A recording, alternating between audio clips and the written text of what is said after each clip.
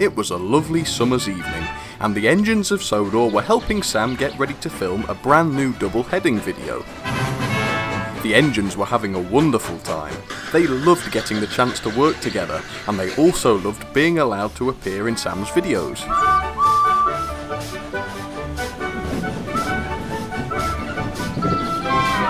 But one engine that wasn't very happy was James. Sam had said that the only safe way for two engines to double head was to keep the slowest engine at the back, and that was always James. Oh, I just hate being at the back. Nobody can see me properly. I'm getting covered in ash, and all I can see is Edward's big, fat bottom. Oi, I heard that, James. I don't care.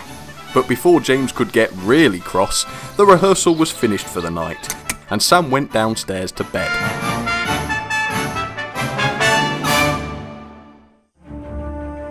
That night, James paid a visit to the other engines at the turntable. He wanted to tell them a thing or two. I'm not being at the back anymore. I need to be at the front, not Edward, and then everyone will see my lovely paintwork. Don't be ridiculous, James, said Gordon. Edward is the faster and stronger engine by far, and he's much more experienced than you are. I was just about to say the same. Yes, thank you, Edward. I'm dealing with this. Look, it's only safe for Edward to lead the train, not you, James. I'm sorry, but safety must come first. Well, it's not dignified, having to look at his nasty bottom. Well, excuse me. I've had a long... Blast you, Edward! How dare you continue to interrupt me? If you're going to doublehead, James, you must stay behind Edward, and that's final. Fine, said James crossly as he puffed away. And I swear I'll never double head ever again. Oh dear. Now James was in quite a bad mood. I'm not slow, I'm not weak, and I don't need the help of any other engines. If I can't be the front engine, then I'll be the only engine, and I'll pull the train all by myself. Then I'll be the star of the video. James spent the rest of the night in the shed on his own, but he wasn't cross anymore. He had a cunning plan.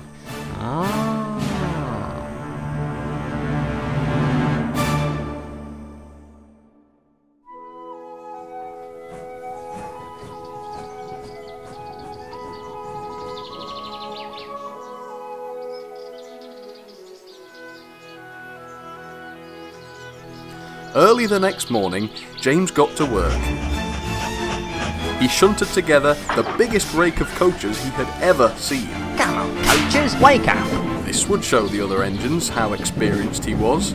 Showing off, he flew past the turntable at full speed. I'm proving you wrong, Gordon! Oh, goodness me, sighed Gordon.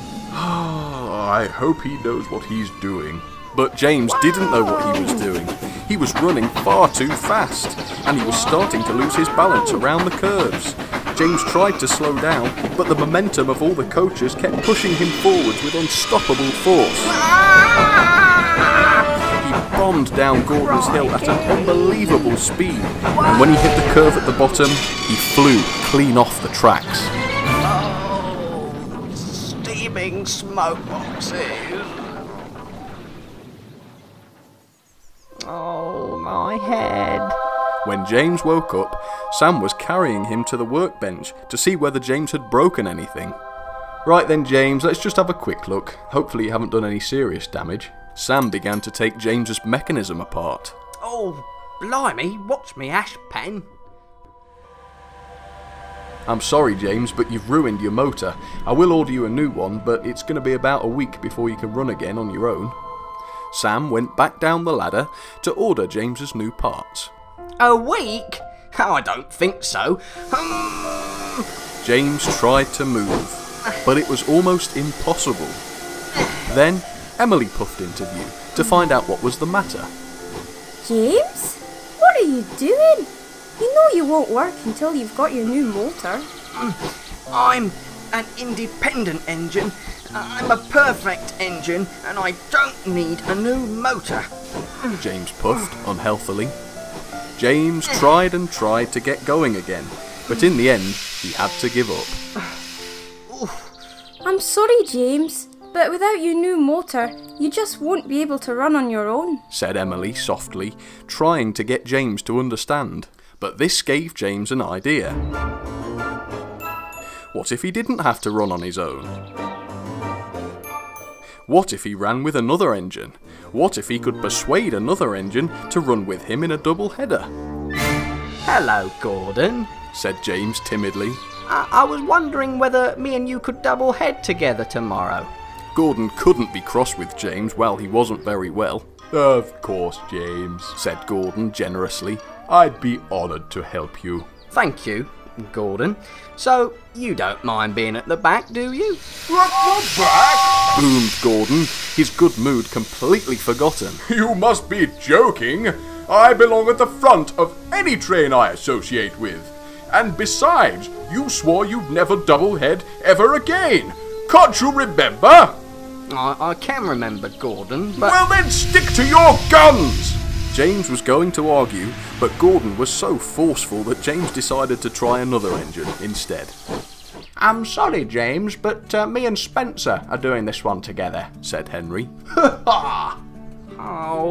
Now James had only one option left. Edward. James puffed painfully towards the siding where Edward was waiting. My, Edward. May I say how splendid you're looking this evening? Edward was still upset because of what James had said about his bottom. What do you want, James? He asked irritably. Well, I was wondering if maybe you and I could still double head together for the video. Yes, all right, James. But I'll have to be at the front. James's face fell. Oh, why, Edward? Because even if you had a working motor, it wouldn't be safe. But since yours is dodgy, we'd be sure to have a most terrible accident, explained Edward. James wanted to argue, but Edward was his only chance to still be in Sam's video. He realised he needed Edward's help more than he needed to be at the front of the train. Okay, Edward, let's do it. Oh, good man! With Edward's help, James put on a fantastic display for the video, and his dodgy motor didn't slow him down at all. He even enjoyed having Edward's help, even if he did have to spend the entire day looking at his bottom.